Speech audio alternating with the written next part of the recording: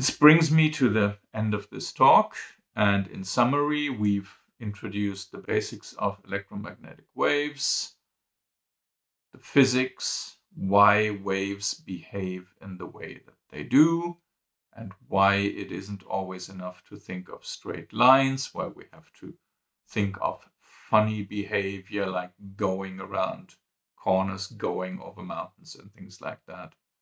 The wavelength, the frequency.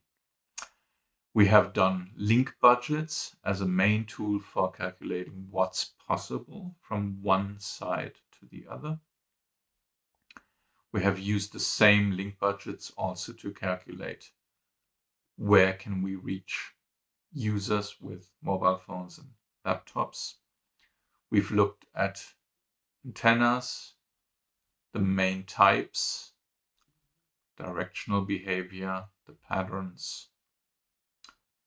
And lastly, we've taken a brief look at hardware considerations and some recommendation, of course, always to be seen just as a recommendation because your particular situation, your place, your availability of hardware will be different depending on where you are.